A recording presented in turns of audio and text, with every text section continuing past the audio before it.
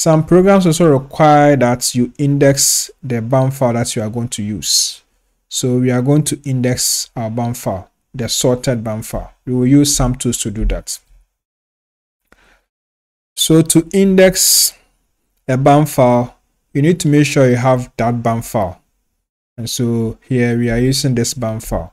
Okay. So to index, we say Samtools and we specify index.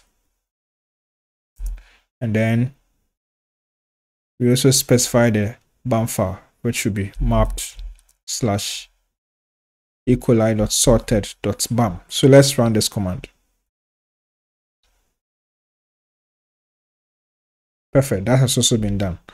So if you do an ls into the map directory, you'll find another file which ends with .bai. So this means that this BAM file has been indexed.